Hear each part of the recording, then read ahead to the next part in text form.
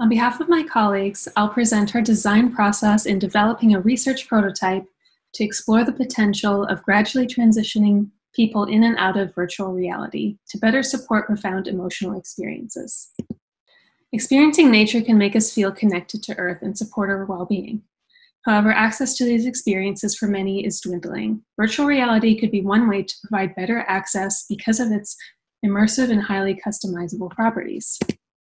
However, attempts to use VR for this purpose have been not entirely successful, and this might be because of the sterile and unwelcoming conditions surrounding the virtual experience.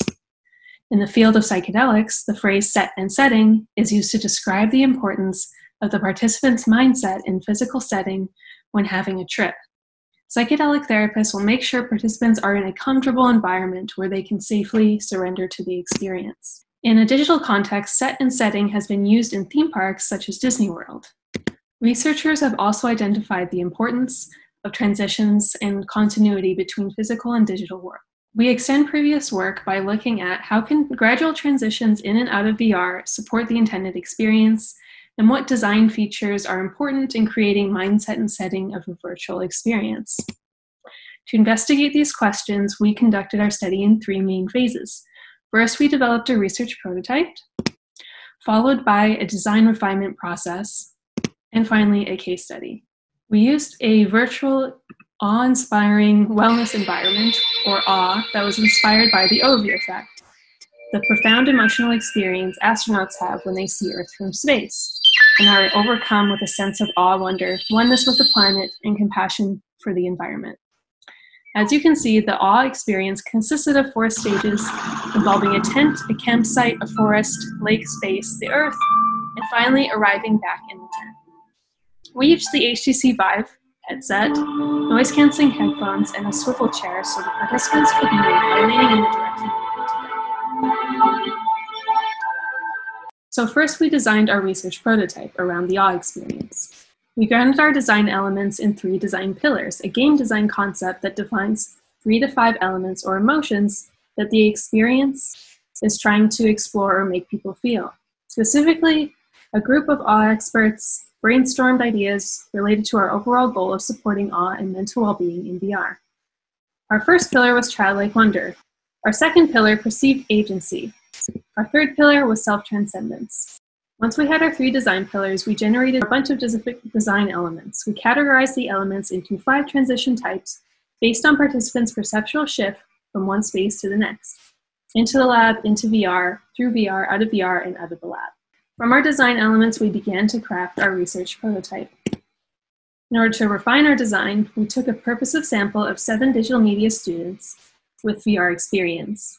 We facilitated a workshop where first they imagined an ideal situation in which to provide transitions in and out of VR, then revised those ideas after a walkthrough of the research prototype. The activity produced several main themes, each of the transitional phases. We further grouped the responses into 5 different senses: sight, smell, touch, sound, and taste. It was interesting to see a lot of ideas centered around the transition into VR and focused on the sensations of sight, sound, and touch.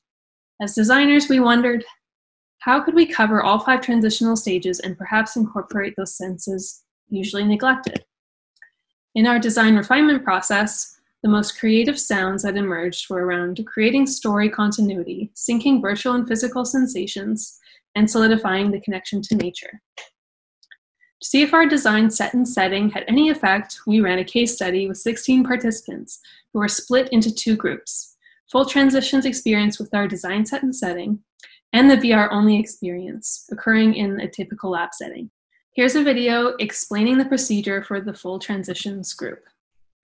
After signing a consent form, the participant's journey begins. A researcher acts as a guide where they take the participant into the space where the immersant is invited to don a costume for their journey. A diffuser fills the room with the smell of a pine forest.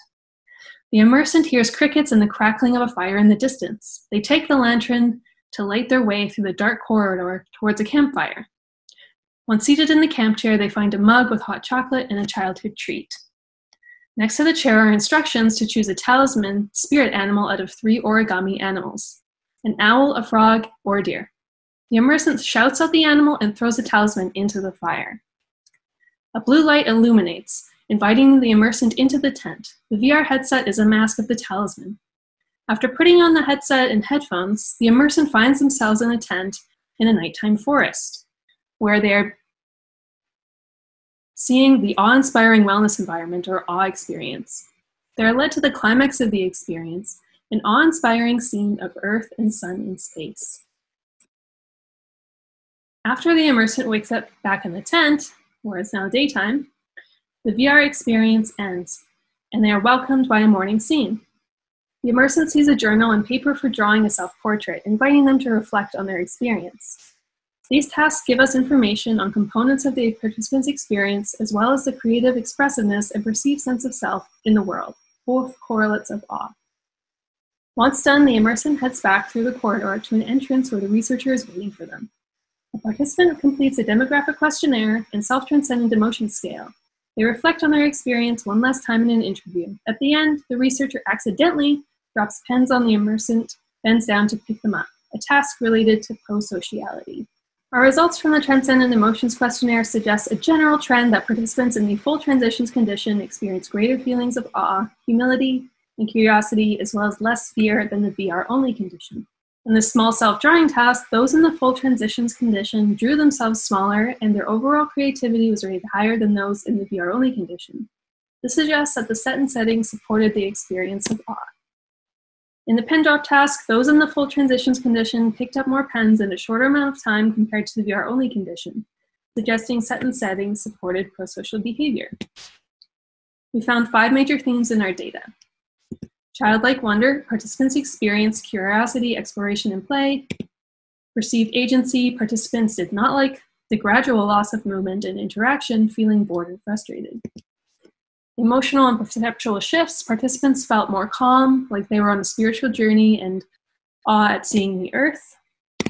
Transitions, participants felt an openness and readiness for the virtual experience, appreciated how there was a connection between the different parts throughout the experience from entrance to exit, and they had space to reflect and accommodate their experience. And multi-sensory components, participants liked the sights, smells, warmth, general aesthetic because it was warm and welcoming. There wasn't that stark, harsh contrast when coming out of the virtual reality. The following are a few representative quotes from the interviews we feel capture the overall experience. A lot of VR experience you get shut up the door as soon as you take the headset off.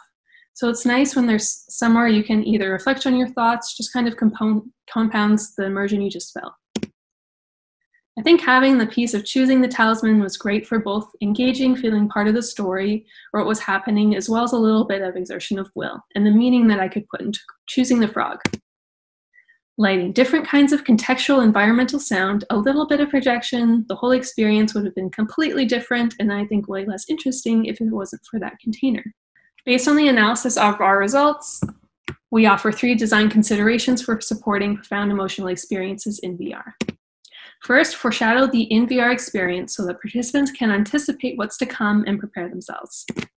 Second, give participants a sense of agency and control in preparing for the VR experience and ensure the level of agency pervades throughout the entire experience. Third, incorporating some artistic material can help the participant engage more with the experience and accommodate any potential profound emotional experience. Although we've offered these tentative design considerations, it's important to keep in mind that we only examined one specific instance, and we must be cautious in generalizing to other projects. That said, our results are supported by years of industry using exhibits around a digital experience to enhance the emotional quality.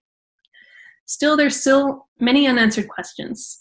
For instance, what are the minimal conditions? How do our results generalize to different virtual environments? In conclusion, our study creatively explored and developed experiences around both entering and exiting VR with gradual transitions.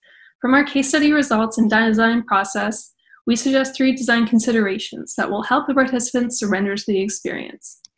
These virtual experiences may allow us to make more profound emotional experiences accessible, ultimately improving the human condition and our overall well-being. If you have any questions or would like to know more, please feel free to email us. You can also find our video of our project on YouTube. Thank you for your time, and we hope to see you all in person next year.